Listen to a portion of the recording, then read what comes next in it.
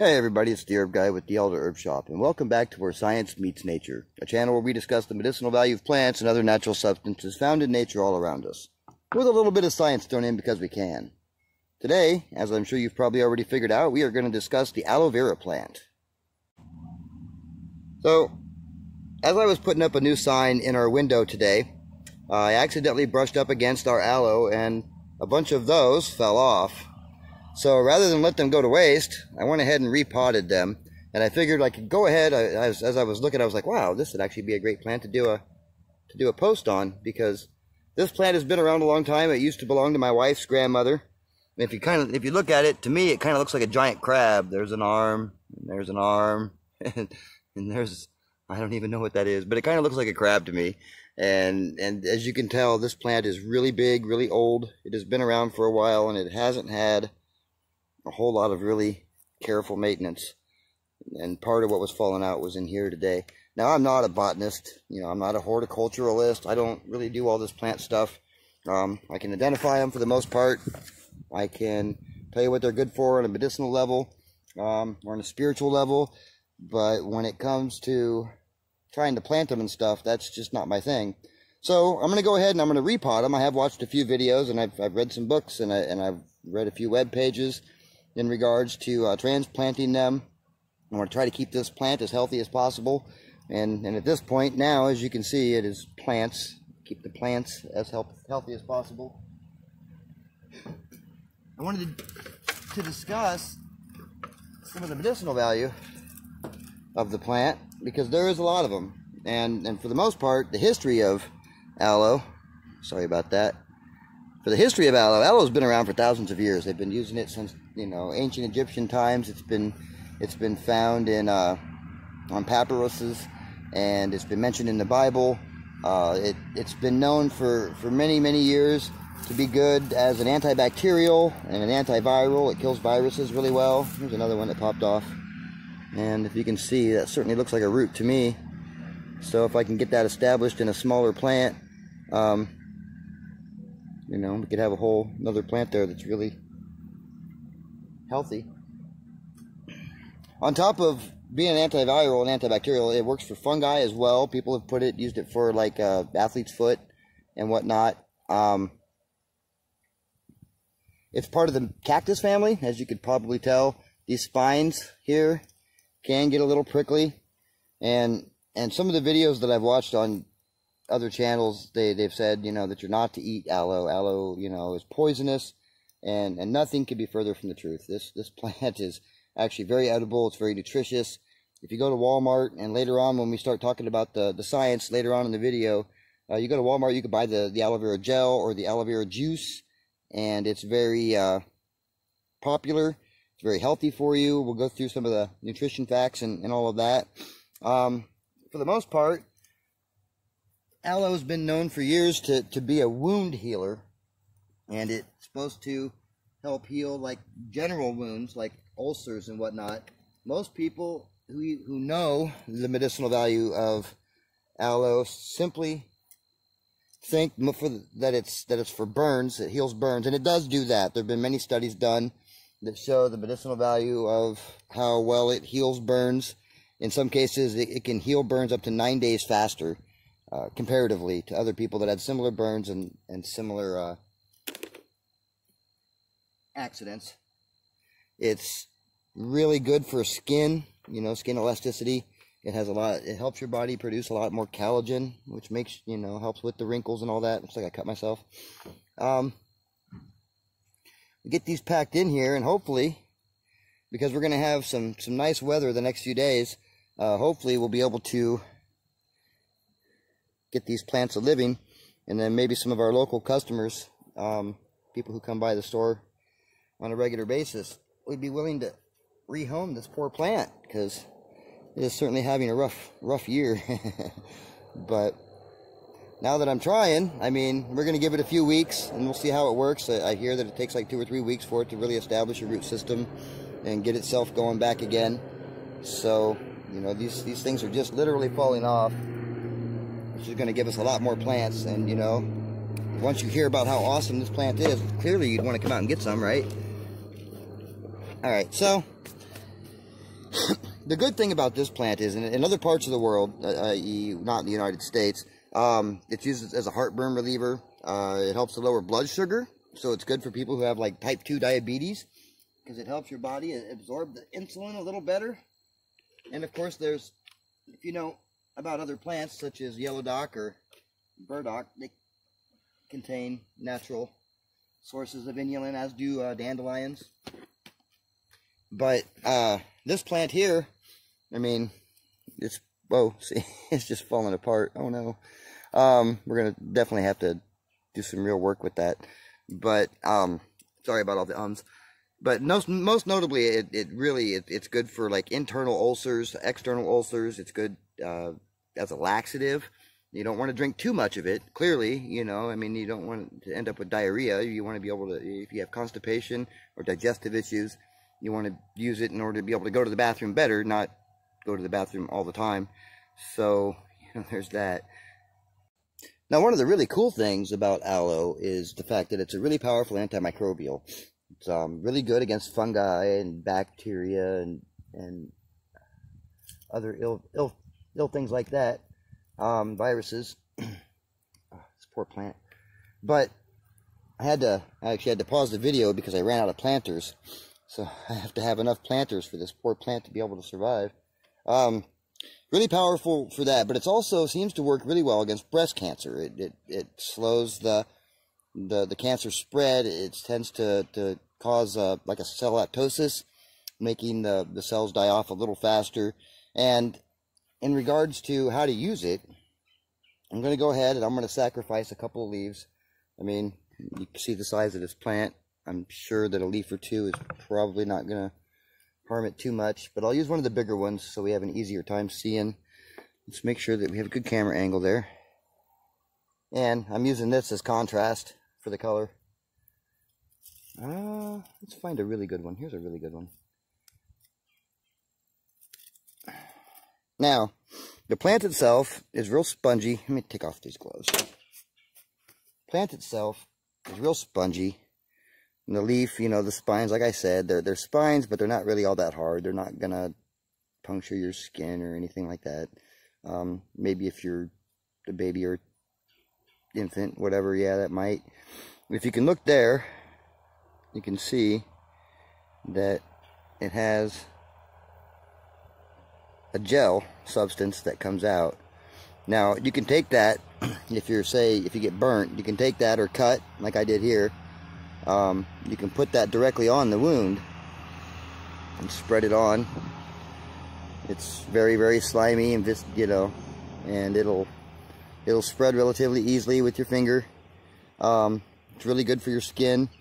You can also, if you're feeling like you need more of it, you can take a knife and carve it, or just cut it in the middle.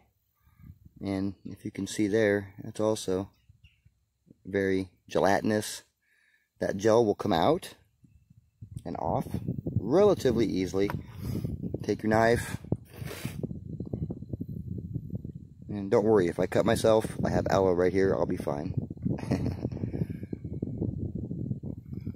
Take your knife and carve it open. It's better, say, if you put it on like a cutting board or whatever, and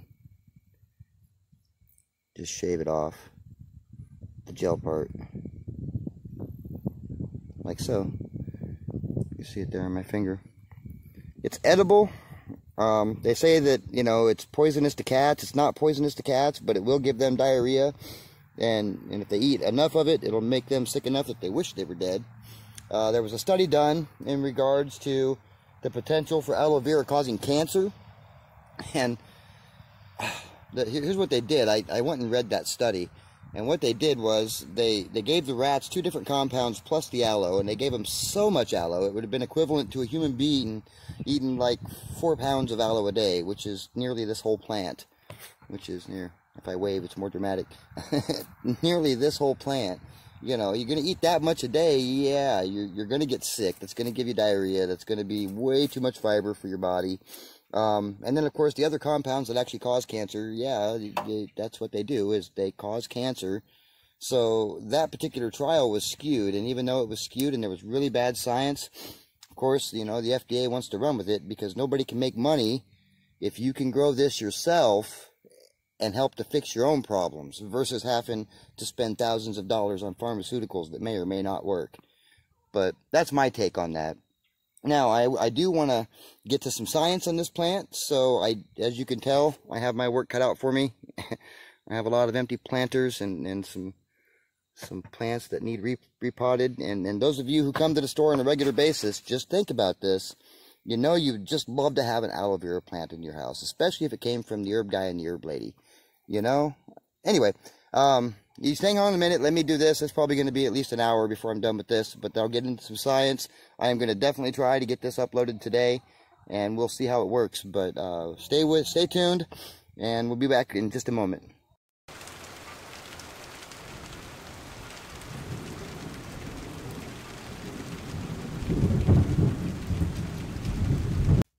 Alright, so we're back in the office, and the very first study that I pull up today states that aloe vera inhibits the proliferation of human breast and cervical cancer cells and acts synergistically with cisplatin. Now, apparently cisplatin is a platinum-based chemotherapy drug that's often used to treat breast and cervical cancer, a lot of cancers. And they did a study in regards to the efficacy of aloe vera by itself and with cisplatin.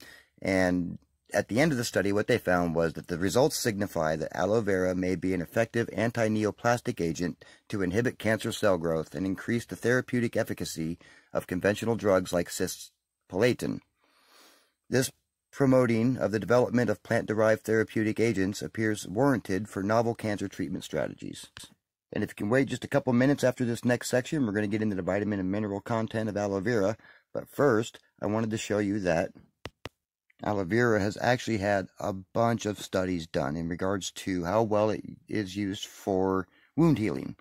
And this one study references a bunch of other studies that they went through, and they cross-referenced and did all the research on that. And what they found was out of a total of 371 patients were included in the review that they did in this study here. And based on a meta-analysis using duration of wound healing as an outcome measure, the summary weighted mean difference in healing time of the aloe vera group was 8.79 days shorter than those in the control group. And there's other articles that are written around, and essentially what they say is that using aloe vera gel, aloe vera products on wound healing such as burns and cuts and scrapes, typically speaking, it'll help to heal those wounds up to 9 days faster than you could typically get with other products. Now, in the description section below, I've also included another trial that said the effect of aloe vera clinical trials on prevention and healing of skin wounds, a systematic review. And what they've done is they also went through and did a whole bunch of other research from all over the world, and they found that this is one of the best plants in the world to help heal. It's also a good anti-wrinkle agent, and it has a lot of vitamins and nutrients that you just typically can't find in the plant world.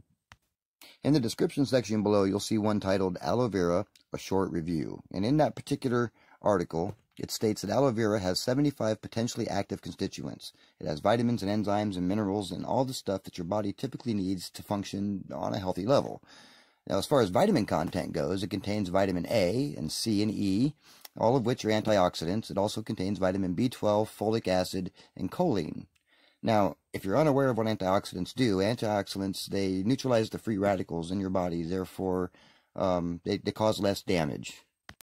The study also goes down to mention that it also contains 8 enzymes, and I'm not even going to pretend to try to pronounce them all, but I can say that they're used to help with inflammation and wound healing. And this particular study also referenced those other studies that came from that talks about how those particular compounds help with inflammation and wound healing. It's actually not nearly as short as the title implies. As far as the mineral content goes, aloe contains calcium, chromium, copper, selenium, magnesium, manganese, potassium, sodium, and zinc. Now, some of those minerals are antioxidants, but every single one of them, they're essential for a healthy diet and a healthy body. But just like everything else, you have to use it in moderation, because it also has 12 anthraquinones, which are phenolic compounds Typically, they're known as laxatives. Now, aloin and amidin are two of the compounds of that particular group that act as analgesics, which are pain relievers. It's antibacterial, and it has antiviral properties as well.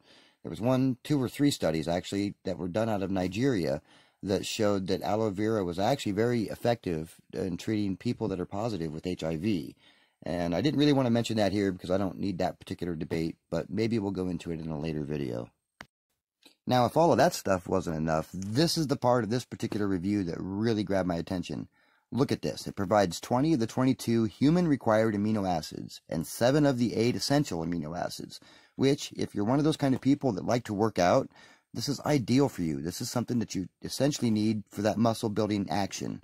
It contains salicylic acid that possesses anti-inflammatory and antibacterial properties, and it also has a compound called lignin. An inert substance, when included in topical preparation, enhances penetrative effect of the other ingredients into the skin. So it acts much in the same way as like emu oil or DMSO, and it helps to carry whatever you also have in it with it into the body. So, you know, it's really great if you put it in salves and lotions because you get the medicinal properties carried right into where you really need it. In fact, this is one of the main ingredients for all of our lotions. Well, as usual, I have about talked myself out yet again, and I do have a lot of stuff to get done here today. Hopefully you've found this video informative and useful, and if you've liked it, please consider giving it a like and a share. If you haven't yet, don't forget to subscribe to our channel so you don't miss any of our videos. I really appreciate everybody who watches. We're almost at 50 subscribers, which to me is a pretty big deal. Thanks everybody for watching and supporting our channel, and have a great day from the Elder Herb Shop and the Herb Guy. Goodbye.